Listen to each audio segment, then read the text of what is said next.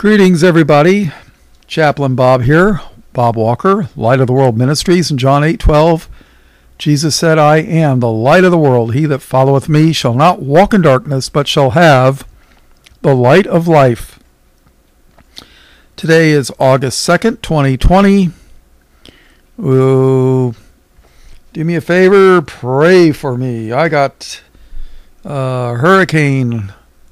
tropical storm hurricane off the coast. It's supposed to come right by where I live. So, but hey, the Lord's will be done. Okay, so somebody sent me a thing. It was interesting on water as reference to the Spirit or Holy Spirit. And I thought, I can see it, but I don't know that much about it. I mean, the water is mentioned a lot in the Bible. You had baptisms was in water, and sometimes water was indicative of people. And, so you had a lot of different things. Now, one thing about the King James Bible is if you are looking at a word and you're not sure what exactly it means or the usage, you can go to a site and like the Blue Letter Bible or the King James Bible Online, which I prefer over the Blue Letter Bible because that was Chuck Missler and Calvary Chapel. But you could look up the first usage, and usually reading in the context, it'll give you an idea of the theme for the word for the rest of the Bible. But what can I tell you? So with that in mind, let's read Genesis 1. In the beginning, right? In the beginning, God created the heaven and the earth. And the earth was without form and void, and darkness was upon the face of the deep. And the Spirit of God, moved upon the face of the waters. Spirit of God moved upon the face of the waters. So, Spirit moved waters. And God said, let there be light, and there was light. And God saw the light, that it was good, and God divided the light from the darkness. And God called the light day, and the darkness he called night. And the evening and the morning were the first day. You didn't know it, but a day starts at evening. Man makes it, day starts at midnight. No. When the sun goes down, evening, boom. That's a day, a new day with the Lord. Darkness to light.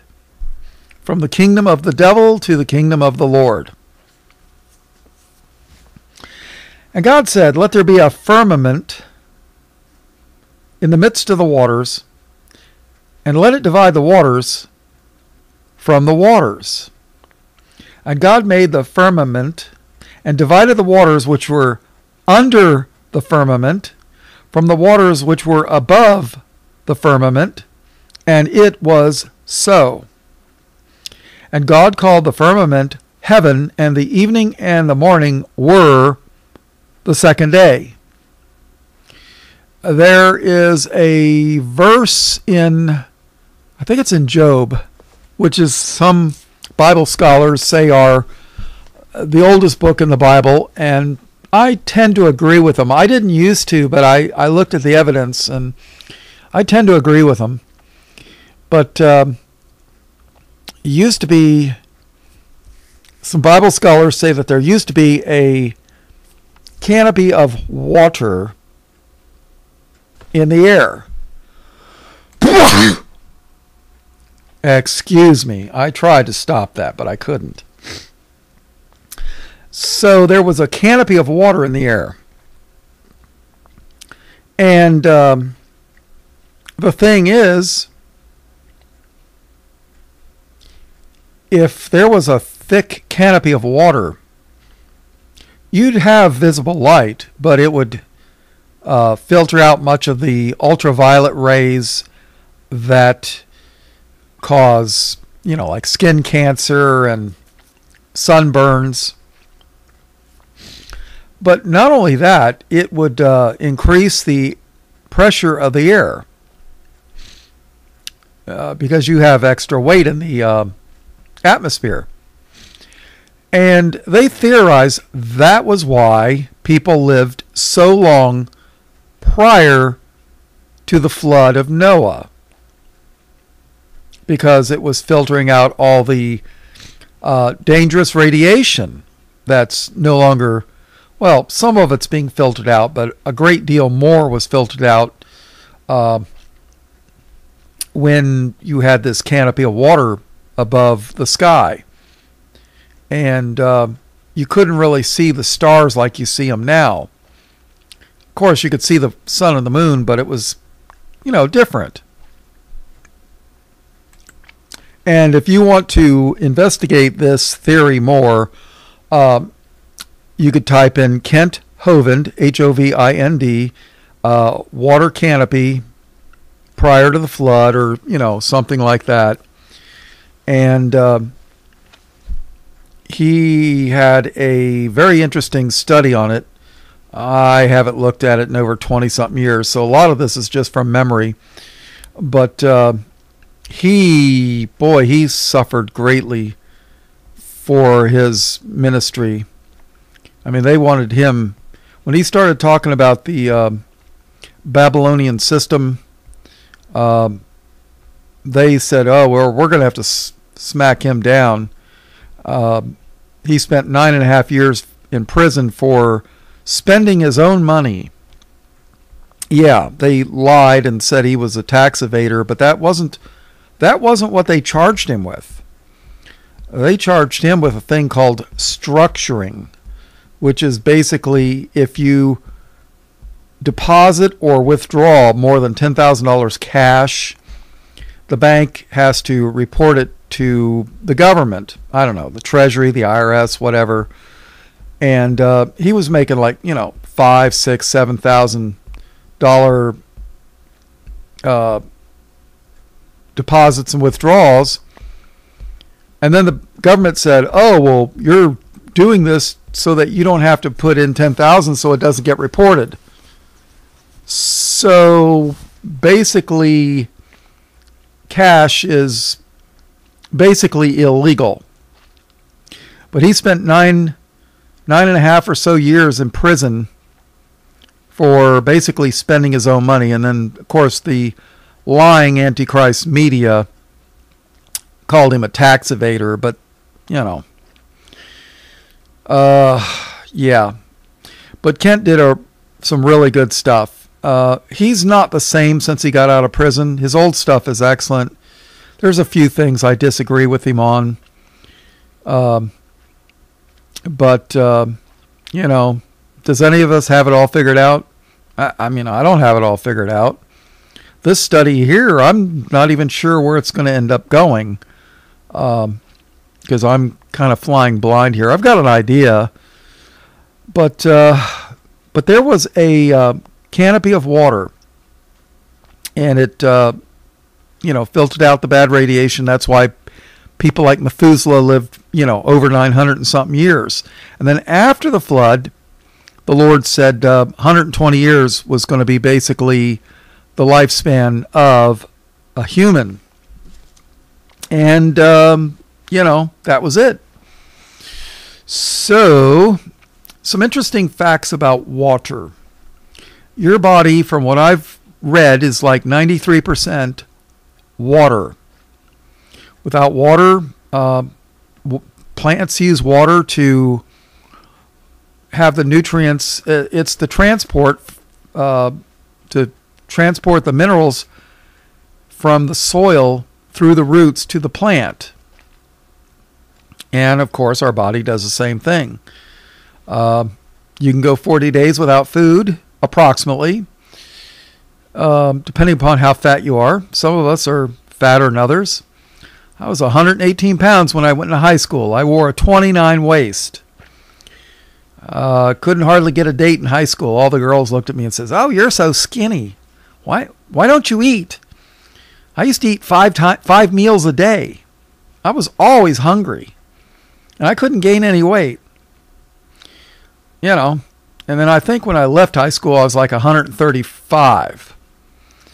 And then when I got out of the Army, boy, I was fit. I was really fit. I think I weighed about 165. Now I weigh a little bit more than that, but when I got out of the Army, I had almost zero body fat. Well, I don't have that problem anymore. Yeah. But enough about me. But you can only live about 3 days without water. And if you're in the desert where, you got temperatures of 120, 100 something, degrees, you won't make it even 3 days. I don't think.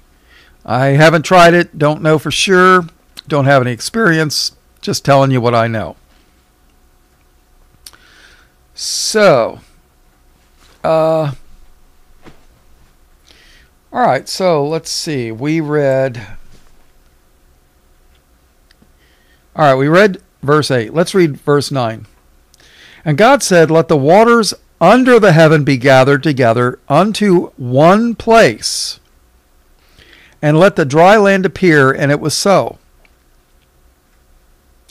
And God called the dry land earth, and the gathering together of the waters called he seas, and God saw that it was good.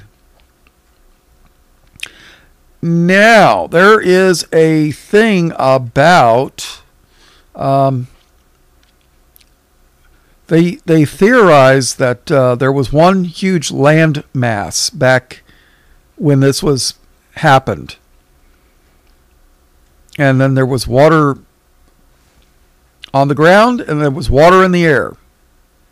And in the flood, you had the fountains of the deep were opened. There's underground water, rivers, all over the place. Matter of fact, they find them in the desert even. Of course, they're really deep. But let's take a look at something. In Genesis 10:25, and unto Eber were born 2 sons. Now, Eber was, most Bible scholars will say, he was the progenitor of the Hebrews. So, 2 sons. The name of one was Peleg, for in his days was the earth divided. So there was like a supercontinent back in the day. And then I guess in his day, the earth was divided. And this was after the flood. So evidently, they've even, they believe that there's a thing called continental drift. The continents are slowly moving. And that's probably why you get earthquakes, right? And his brother's name was Joktan. All right, let's take a look at Genesis 6. Now, the thing is, if you don't know why God destroyed the earth in the flood of Noah's day, people will say, well, that's because they were evil. Yeah, they were indeed evil. I'm not denying that. But the real reason is because the sons of God marrying the daughters of men were the fallen angels. They were, look, people, I got an entire playlist on this subject that proves it beyond a doubt. Job 38, believers and unbelievers do not get married and have giants for children. Okay? if that was true, there'd be all kinds of giants running around. Well, maybe they are, and they're playing for the NBA. I don't know. Oh, wait, they're not playing for the NBA because we got social distancing because of the COVID whatever. So, yeah. But, that's the kind of nonsense that you learn in churches today. And let me tell you something. This is not a controversial thing. The fallen angels intermarrying with the women. Or interbreeding, I should say, because that wasn't a marriage. It was common knowledge back before the modern church world went into apostasy. It's horrible. Absolutely horrible. And Satan's minions do not want us to know that this happened. And that's why they push this, well, everybody can be saved. No, they can't. I'm sorry. If you think everybody can be saved, I suggest you read Malachi 1, where God said he hated Esau and he would lay his heritage waste for the dragon of the wilderness. And the Bible clearly tells you a man's heritage is his children. Esau married into the Canaanites, the Hittites. And the Bible clearly declares in Obadiah that there's not going to be any remaining of Esau. Zero. What's his name? Josephus, Jewish historian in the days of the Romans. He said that Herod, King Herod, that evil bastard, which is a Bible word, they said he was a descendant of Esau, Edom. You think, when Christ was taken to Herod, Pilate, when he heard that Jesus was of Galilee, he sent him to Herod. And Herod wanted to see a magic show. And what did Jesus say to him? Nothing. Jesus didn't say not one word to Herod. Casting pearls before swine. And people think, oh, well, all Herod's got to do is believe in Jesus. Well, Satan believes in Jesus too. And just not going to happen. But that's one of the things that churches lie about more than anything. So the purpose of the flood was to wipe out these satanic fallen angel hybrids. But it also happened after the flood. And guess what? When Israel came out of Egypt and was taken to the promised land, who was there? These same demonic beings opposing God's will. Satan fought the Lord in heaven, lost, was cast to the earth, and he tried to corrupt the bloodline of the Messiah and Adam, and succeeded to a large part, and they were in the promised land. I mean, obviously Satan knew where the promised land was and had his children, so to speak, there to oppose Israel. And of course, what did Israel do? The men and the women both intermarried with these satanic monsters. And I will guarantee you that virtually, probably every major politician is of that seed line. I don't care what country you're in. The giants had 6 fingers and 6 toes, and guess what? There's all kinds of celebrities with 6 fingers and 6 toes. Marilyn Monroe, Oprah Winfrey, I heard Halle Berry. A lot of them had them surgically removed, especially when they were little as children. I knew a girl personally. I worked with her. She's told me she had 6 toes.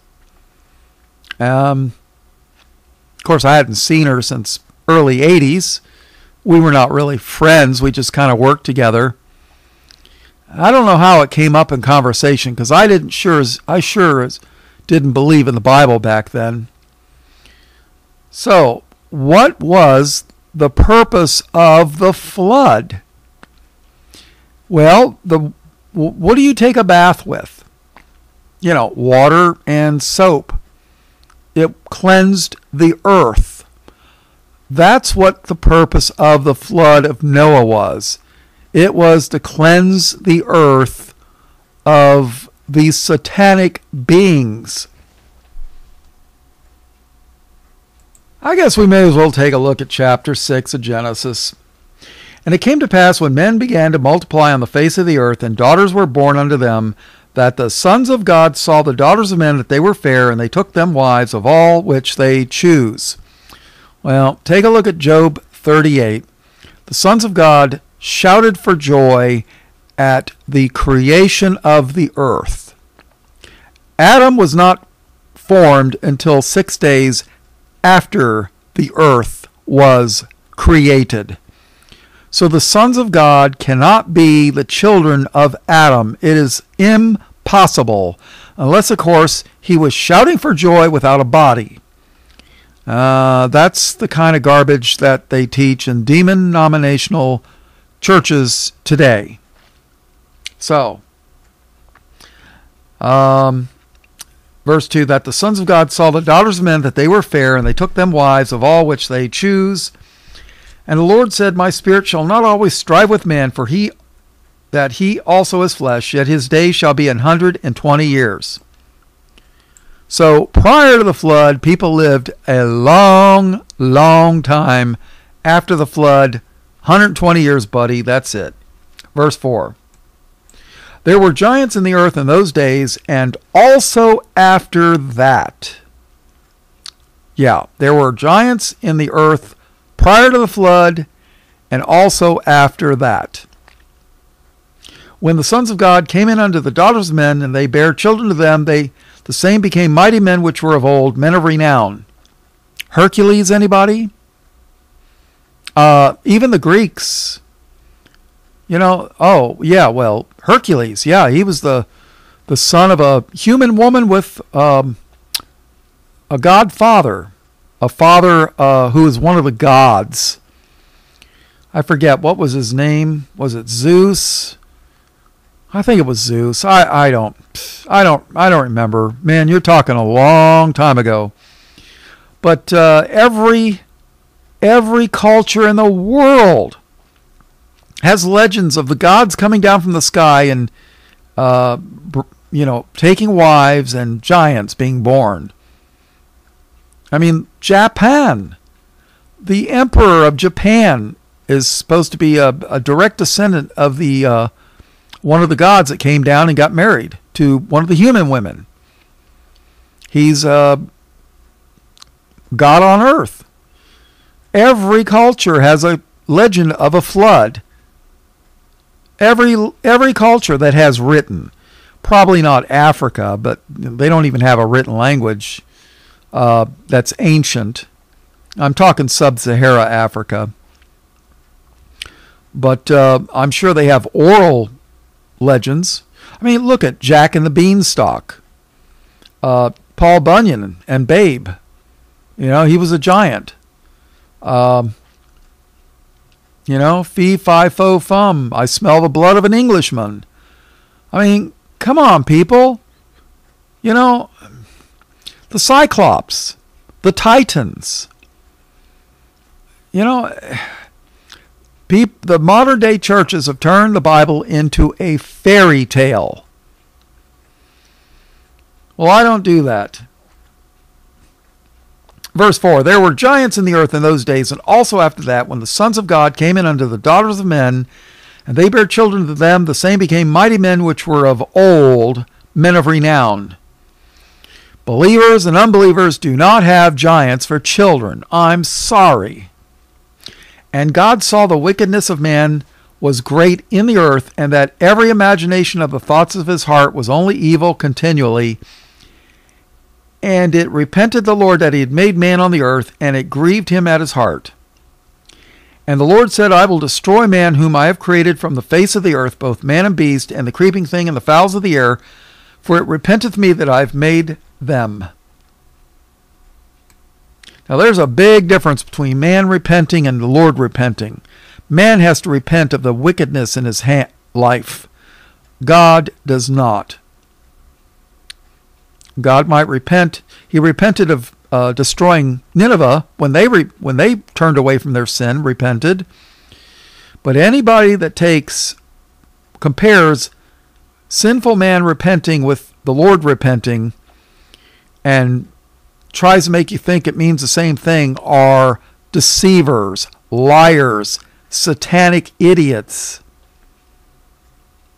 There's a very famous internet preacher that does that in Tempe, Arizona. No, thank you. Verse 8. But Noah found grace in the eyes of the Lord. Verse 8. But Chaplain Bob, we didn't have grace until the New Testament. Really? I found grace here in Genesis, Old Testament. People say there was no grace in the Old Testament, just law and wrath and judgment. Well, what can I tell you? These are the generations of Noah. Noah was a just man and perfect in his generations. What's a generation? His children, his bloodline. Matter of fact, look at the first four letters of that word, Gene. That's where you get the word Genesis, which means to generate. Generations, gene, DNA. Noah was a just man and perfect in his generations. Why would the Lord say that? Because everybody else was not perfect in their genes or generations. They were corrupted. And Noah walked with God. And Noah begat 3 sons, Shem, Ham, and Japheth. And I wonder if they had all the same mother or different mothers. I don't know. The earth also was corrupt before God, and the earth was filled with violence. And God looked upon the earth, and behold, it was corrupt, for all flesh had corrupted his way upon the earth. So, just remember, all does not always mean all. I mean, let's face it. Paul wrote that for all have sinned and come short of the glory of God. Does that mean that Jesus had sin? For all have sinned? No, because in the book of Hebrews it says that Jesus was tempted as we are in all points, yet without sin. So all does not mean all. It excludes Christ. Well, it just told you that Noah was a just man and perfect in his generations, but then it says, for all flesh had corrupted his way upon the earth. So, I hope you know the rest of the story. Noah makes an ark. Only the families get on. Boom. But Ham and Canaan were tied in with the Canaanites and the giants, which were the Philistines. But, this isn't a study about all that. So, somebody wrote me, matter of fact, yesterday, and, I'm not a big fan of the book of Enoch, and I don't get my stuff on the giants from the book of Enoch. I get it from the Bible. Okay? So, don't accuse me of getting doctrine from the book of Enoch. I kind of look at it as history, not scripture. But that's just my opinion. According to the book of Enoch, the fallen angels, the watchers as they called them, taught mankind spells and potions and magic. And if you want to learn about spells, potion, and magic, you can read the Kabbalah. Yeah. You can read all about it. Came right out of Babylon. You know? I mean, somebody taught these people magic. You know, it wasn't the Lord. Where'd they learn it? You think they just learned it by themselves?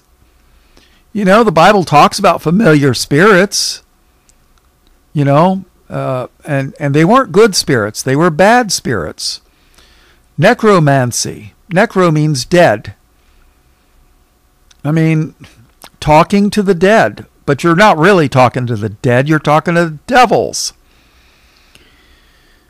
I came out of the New Age. I mean, I believed when I was a middle school kid, but the TV preachers turned me against the churches and the hypocrisy I saw in the churches. And, of course, getting into high school, you know, I wanted to live a life of sin. So I rejected everything. But years later, started looking into the New Age, which looked really promising. And then one day I wandered into the back room of the occult bookstore and saw all these books on Satanism and magic. And lo and behold, what was the most highest symbol of magic and witchcraft? The six-pointed star. I saw that in all my Bible teachings when I was in middle school kicked in. And I was, you know, then I had some people witness to me the true gospel, not the garbage they teach on TV. And I knew I had to make a choice. So, there you go. So the Lord cleansed the earth with water. Now, let's take a look at 1 Peter chapter 3. I guess we'll go to verse 18. For Christ also hath once suffered for sins, the just for the unjust. That's me, the unjust. That he might bring us to God, being put to death in the flesh, but quickened by the Spirit, by which also he went and preached unto the spirits in prison. I did a Bible study on that. Where was Christ for 3 days when he was dead? I mean, he wasn't resurrected and went to heaven till later. So where was he? He went to Abraham's bosom for 3 days and preached to all the Old Testament saints. Read the Abraham's bosom. The rich man and Lazarus. Read it. People, all you got to do is click on my name on YouTube. I'm also on Brighteon. BitChute. Brighteon is garbage. I loaded a video and I get about 12 views. It's not even hardly worth. And they hide it. I can't even comment on my own channel. I mean, that's how horrible Brighteon is. Mike Adams is a gatekeeper. But BitChute, I'm on there. But the point I'm making is on YouTube, you click on my name, takes you to the home page, and it'll say playlists. Click on it. I've got all kinds of subjects.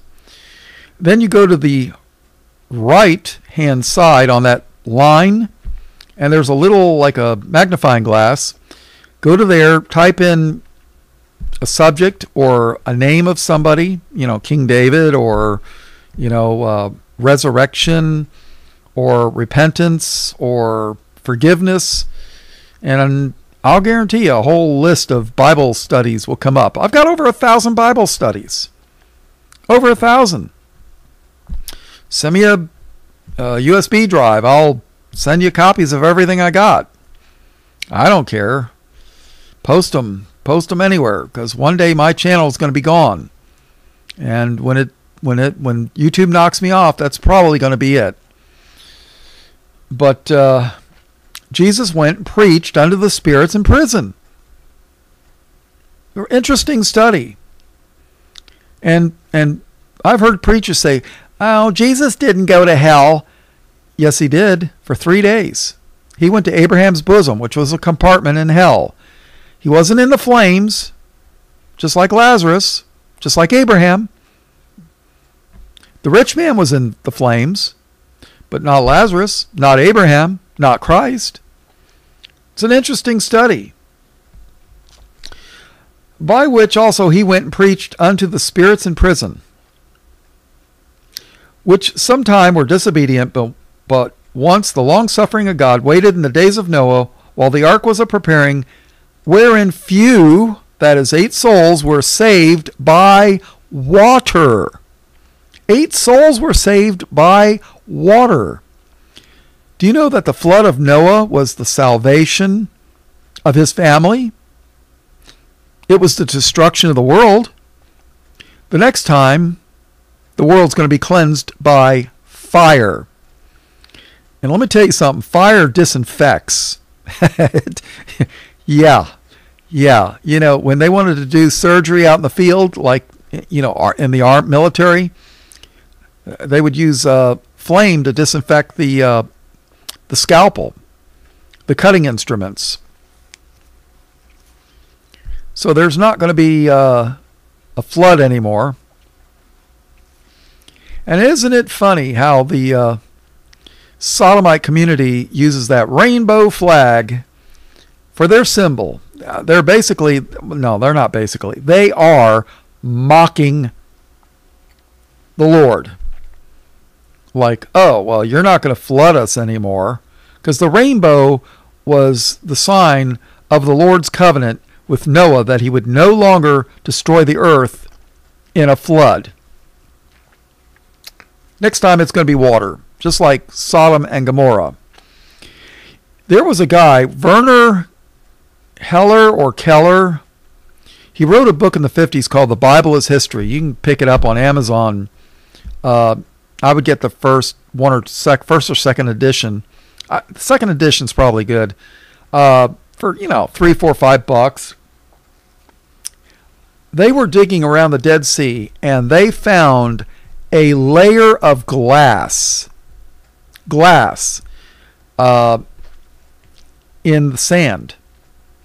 Now that's how they make glass. They take sand, silica sand, and they melt it. And then they pour it and it turns into glass. But you cannot have an open air fire and melt sand. It doesn't get hot enough. You got to have what's called a blast furnace, where you're feeding oxygen into an enclosed area where you're concentrating the heat. That's how they melt steel. Well, iron. They melt iron to mix it with carbon to make steel. You just can't do it with an open air fire. So what made this layer of glass in the sand? Brimstone, I guess, when the Lord rained down brimstone upon Sodom and Gomorrah. You know what? They didn't even know what the sand in the glass in the sand was until they started doing nuclear atomic testing out in the Nevada desert. They found glass. The sand had been melted and turned into glass. They were like, whoa, what's this? Well, they say, evolution. You know what? We're still waiting for science to catch up to the Bible. So, all right. Which sometimes were disobedient when once the long-suffering of God waited in the days of Noah while the ark was a-preparing, wherein few, that is 8 souls, were saved by water. The like figure whereunto even baptism. Did you know the flood of Noah was likened unto baptism? Baptism doth also now save us, not the putting away of the filth of the flesh, but the answer of a good conscience toward God by the resurrection of Jesus Christ. The flood of Noah was likened unto baptism. The earth had a baptism of water. And what did John the Baptist do? He baptized people unto repentance for the filthiness of the flesh. But what did Christ do? Baptism of the Holy Spirit. Big difference. All right, let's take a look at Exodus chapter 2. If I read every verse where water or waters is mentioned, this study would be long. I could already tell this is going to be a multi-part study. So let's go take a look at Exodus chapter 2. And there went a man of the house of Levi. Levi, he was the father of the Levites. They were to be the tribe of the priests. They were to be the ones that would serve the Lord in the tabernacle, as opposed to Judah, which was the king tribe. And there went a man of the house of Levi and took a wife, a daughter of Levi. They were both pure-blooded. And the woman conceived and bare a son, and when she saw him that he was a goodly child, she hid him 3 months. Now remember, Pharaoh, this is in the days of Egypt, Pharaoh had commanded that all the male children be cast into the Nile. You ever heard of a Nile crocodile? That'd be baby would be a little tidbit for a 1-ton crocodile, or half-ton, whatever they weigh. I don't know. They're huge. They get to be about 6 meters, 18 foot long. They weigh, 1,000 pounds. They could take down a full-grown wildebeest. They can, be nice little tidbit, little 6-7 pound child, right? That's why I don't feel sorry for the, when the Lord destroyed Egypt with the plagues of Egypt, and he killed all the firstborn. Yeah, well, you killed all the Hebrew boys. It's called payback. Some people would call it karma. I don't, but yeah. So, all right, so, and she hid him 3 months. And when she could no longer hide him, she took for him an ark of bulrushes and daubed it with slime and with pitch and put the child therein. And she laid it in the flags by the river's brink. And his sister stood afar off to wit what would be done to him. So I guess this is Miriam. And the daughter of Pharaoh came down to wash herself at the river. And her maidens walked along by the riverside. When she saw the ark among the flags, she sent her maid to fetch it. And when she had opened it, she saw the child. Behold, the babe wept. And she had compassion on him and said, This is one of the Hebrews' children. Then said his sister to Pharaoh's daughter, Shall I go and call to thee a nurse of the Hebrew women, that she may nurse the child for thee? And Pharaoh's daughter said to her, Go. And the maid went and called the child's mother. And Pharaoh's daughter said unto her, Take this child away, and nurse it for me, and I will give thee thy wages. And the woman took the child and nursed it. And the child grew, and she brought him unto Pharaoh's daughter, and he became her son. And she called his name Moses. So Pharaoh's daughter named Moses. And she called his name Moses and she said, Because I drew him out of the water. Did you know the word Moses means drawn out of the water? That's what Moses means. I drew him out of the water. So, all right, let's go to Exodus chapter 14. The first Passover has happened, all the plagues of Egypt. Pharaoh tells Moses, Get the heck out of here. I'm tired of looking at you. Well, that's the Bob translation. So Moses tells everybody, gather yourselves together. Let's get out of here. And they're hightailing it out of Dodge, so to speak. And then Pharaoh decides, wait a minute, what did I do here? All our slaves are gone. What in the? We're going to have to do our own work? No. Let's go get them and bring them back. I guess he forgot the 7 plagues. Well, let's read about this. Exodus 14, verse 10. So here it is. Pharaoh gathered his army, and he's going after Israel. Now remember, Egypt was a major world power back in these days. Major world power. I mean, they were like they might have been the major world power back in this day. I'm not sure exactly, but they were very powerful. And when, verse 10, Exodus 14:10, and when Pharaoh drew nigh, the children of Israel lifted up their eyes, and behold, the Egyptians marched after them, and they were sore afraid. And the children of Israel cried out unto the Lord. And they said unto Moses, because there were no graves in Egypt, hast thou taken us away to die in the wilderness? Wherefore hast thou dealt thus with us, to carry us forth out of Egypt? Is not this the word that we did tell thee in Egypt, saying, let us alone, leave us alone, let us alone, that we may serve the Egyptians?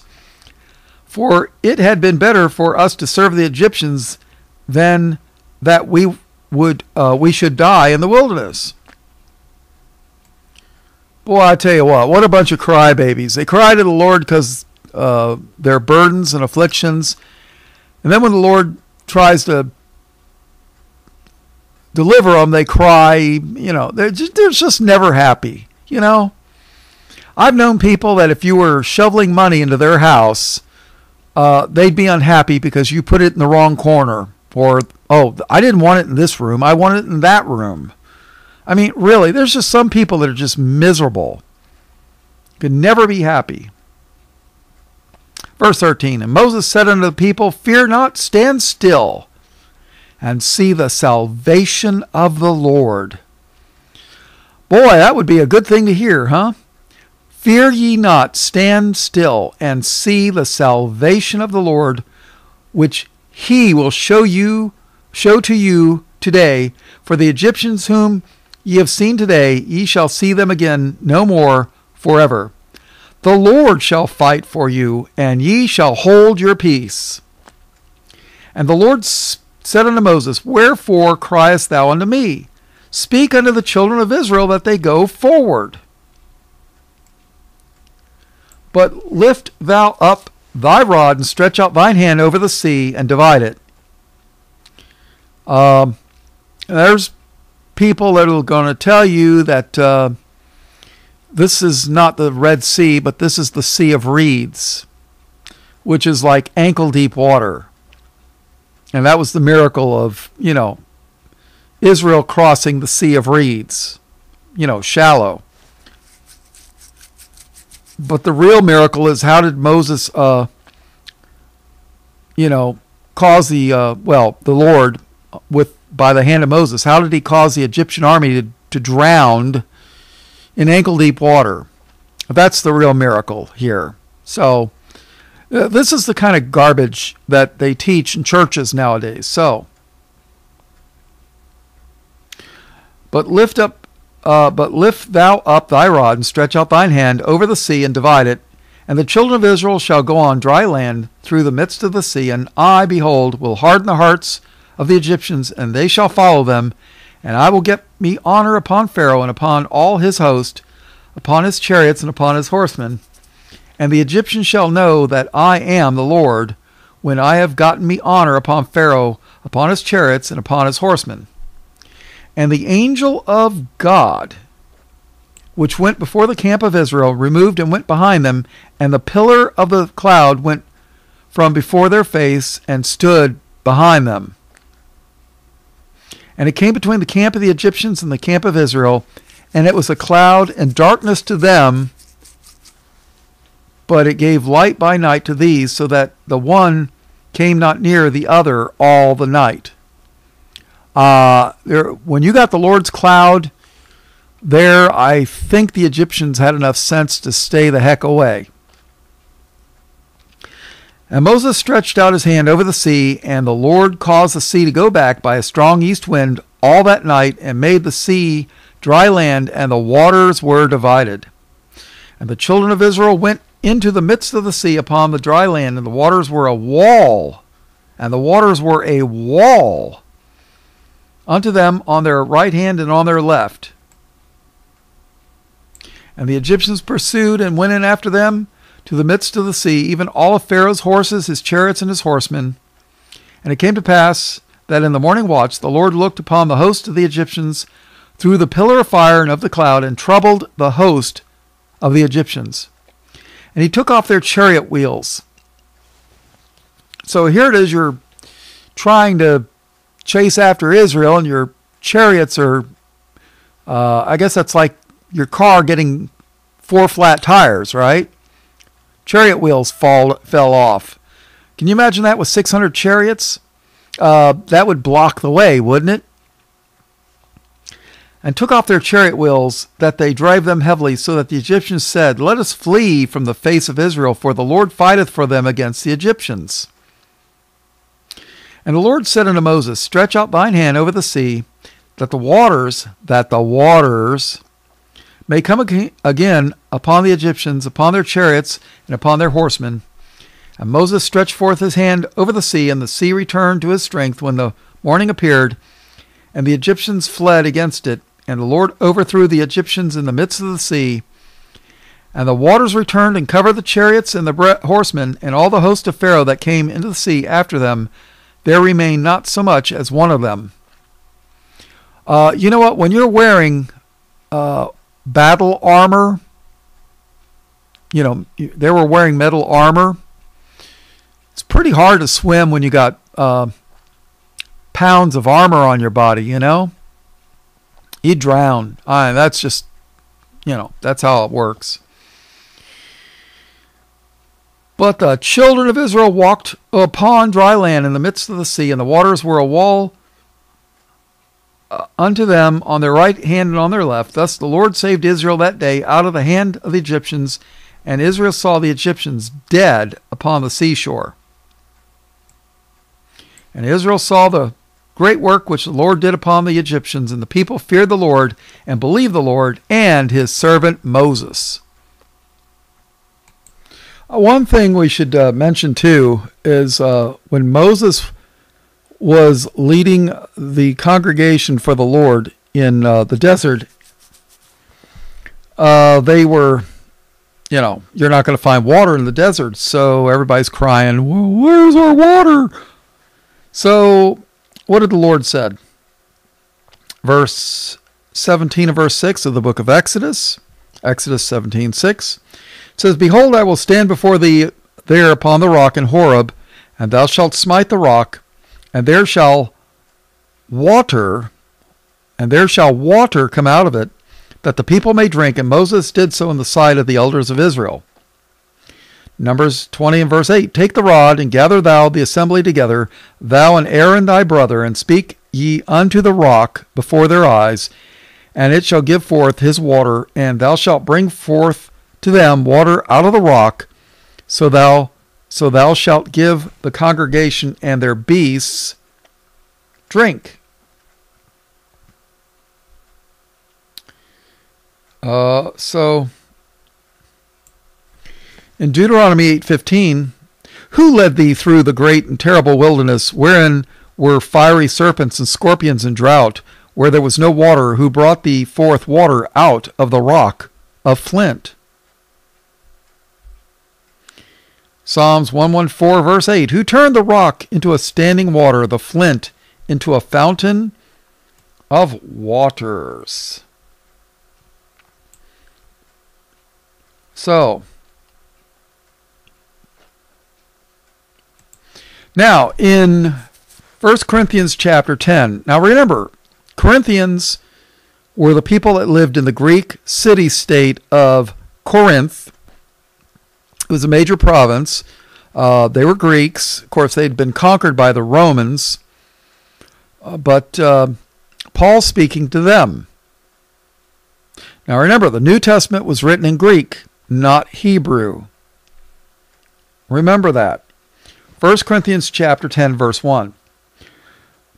Moreover, brethren, I would not that ye should be ignorant, how that all our fathers were under the cloud, and all passed through the sea.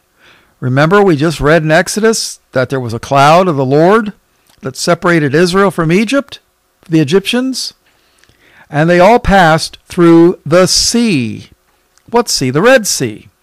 Remember, Israel was on dry ground, and the Egyptians got, they got the wall of water that drowned them. Verse 2, very, very important. And were all baptized unto Moses in the cloud and in the sea. Did you know that Israel crossing the Red Sea under Moses was likened here being baptized? And were all baptized unto Moses in the cloud and in the sea, and did all eat the same spiritual meat. What did God feed them with? Manna. Verse 4. And did all drink the same spiritual drink. Remember the rock brought forth water? Oh yeah. Moses spoke to the rock, struck the rock, it brought forth fountains of water. And did all drink the same spiritual drink, for they drank of that spiritual rock that followed them, and that rock was Christ. Remember, Christ is considered the rock. Remember the cornerstone? Christ is called the cornerstone. I guess we could take a look at that real quick. How about Isaiah 28:16? Therefore, thus saith the Lord God, behold, I lay in Zion for a foundation, a stone, a tried stone, a precious cornerstone, a sure foundation. He that believeth shall not make haste.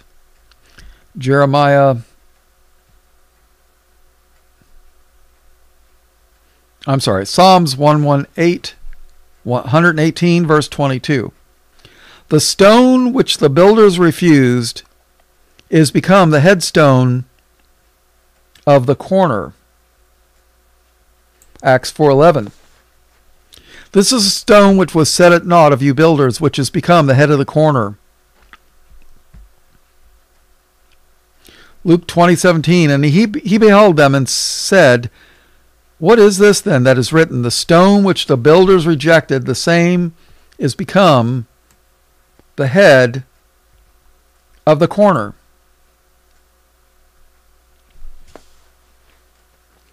Ephesians 2:20.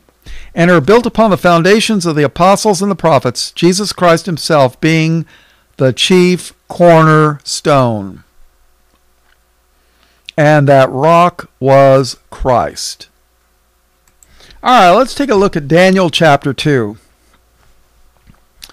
Nebuchadnezzar had his dream, and nobody could figure it out. But the Lord was gracious to Daniel and gave him the interpretation. Verse 30. Daniel 2, verse 30. Excuse me.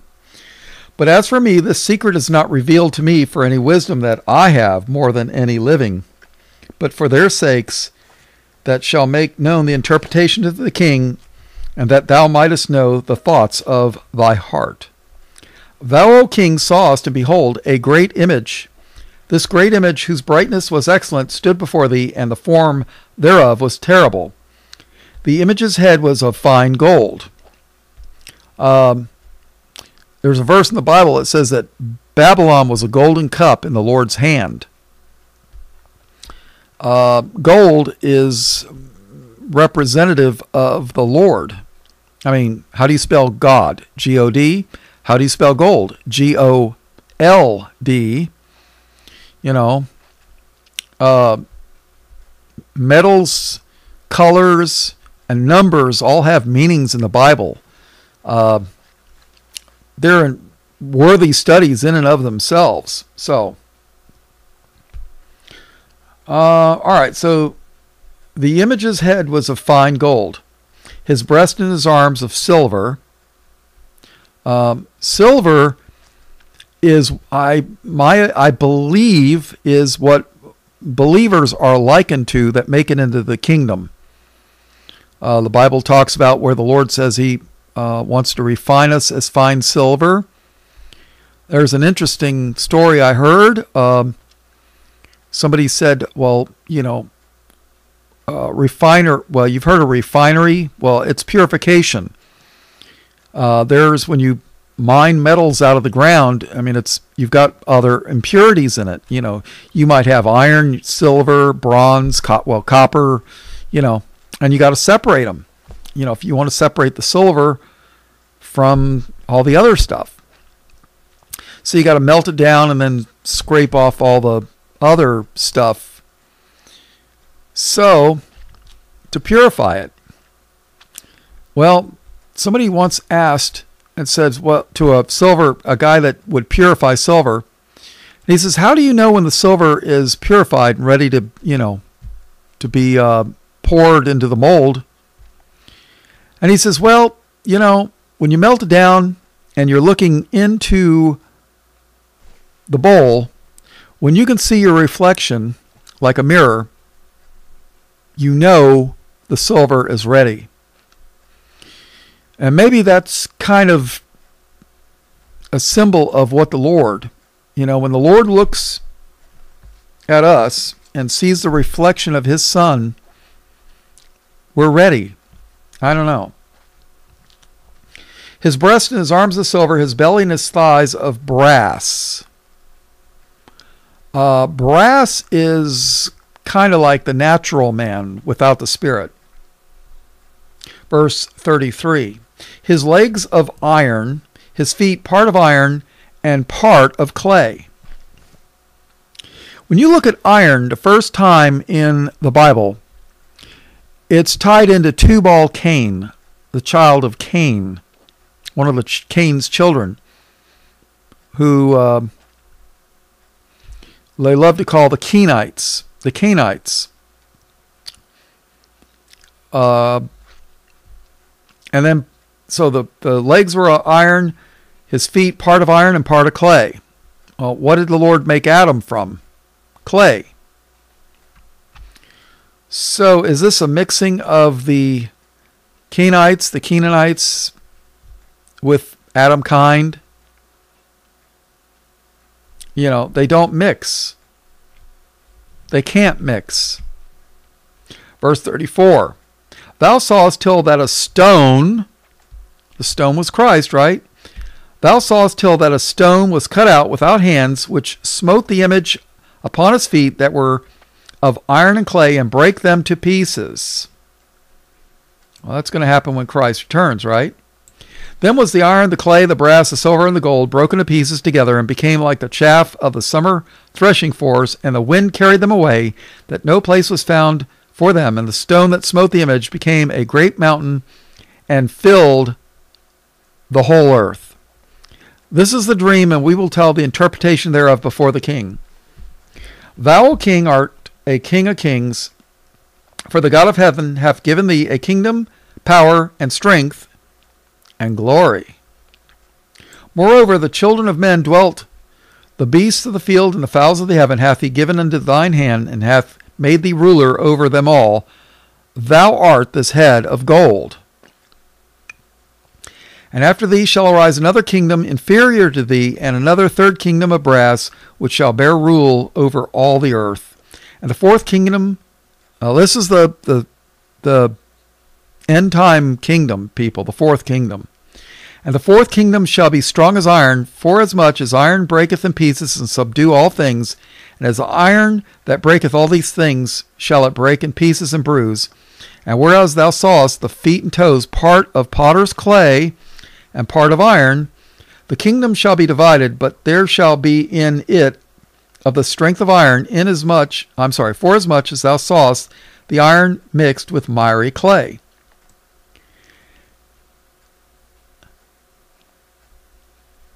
And as the toes of the feet were partly of iron and part of clay, so the kingdom shall be partly strong and partly broken.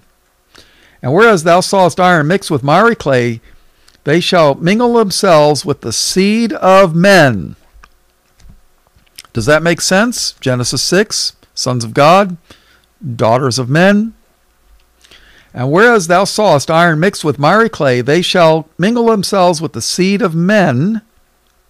Do you know that word men has reference to Adam? Did you know that Adam is a racial description? It means ruddy, to be able to show blood in the face. Don't look in the modern Strong's Hebrew concordance for that. You won't find it, but the old one you will. They changed the meaning of the words. Adam means man. It has a racial connotation. I guess that makes me a racist, right? They shall mingle themselves with the seed of men, but they shall not cleave one to another, even as iron is not mixed with clay. And in the days of these kings shall the God of heaven set up a kingdom which shall never be destroyed, and the kingdom shall not be left to other people, but it shall break in pieces and consume all these kingdoms, and it shall stand forever. Forasmuch as thou sawest that the stone was cut out of the mountain without hands, and that it brake in pieces the iron, the brass, the clay, the silver, and the gold, the great God hath made known to the king what shall come to pass hereafter, and the dream is certain, and the interpretation thereof sure. According to Legends of Japan, the gods came down from the sky and taught them how to make those Japanese samurai swords. Because, steel is basically iron mixed with carbon. So they would take, and steel is 10 times stronger than iron because of the carbon bond. So they would take wood chips, I guess, burnt, like charcoal or whatever, mix it with the iron and make steel. And Japanese know a thing or two about steel. Let me tell you something. They know couple things. Matter of fact, according to some sources, the Japanese were making steel swords back when we were in the Bronze Age. So,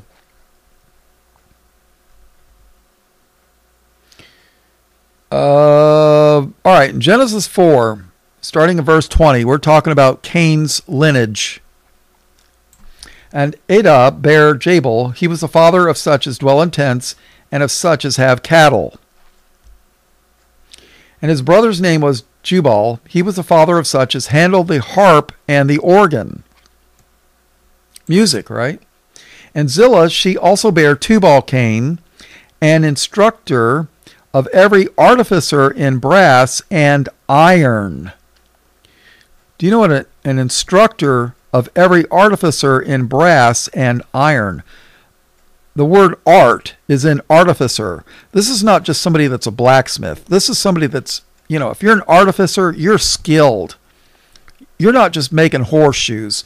I mean, you're making intricate items. An instructor of every artificer in brass and iron. So the first time iron is mentioned in the Bible, it's talking about Cain's children. Tubal-Cain. You do a little studying in the Masonic Lodge, you will find mention of Tubal-Cain. And the sister of Tubal-Cain was Naamah. And, Cain was not a very good character, right? So, all right, well, I guess this is going to be part 1 of water. I don't know how many parts this is going to be, but, what can I tell you? I'll try to make it at least 2 parts. All right, all blessings, praise, glory, and honor to God the Father and his only begotten Son, Jesus, who is the Christ, the Lamb, slain from the foundation of the world. In Jesus' name, amen. Oh, by the way, people, I got a lot of Bible studies. You know, I don't have to be doing new ones. I got a lot of old ones, and a lot of them are, you know, they're informative. Personally, I like the Joseph series I did, Study in Forgiveness. I thought that was a really good one. I thought Isaiah was good. I'm sorry, Elijah. So, and like I say, send me a USB drive, send me an email, Palm, like a tree, Palm Beach Weddings, at weddings with an S, at gmail.com, and give you an address, or, you know, send me a USB drive, 64 gig, and I'll send you everything I got. And do with it whatever you want to do. You can print it up and throw darts at it as far as I care. But, yeah. All right. All glory to Jesus. Amen.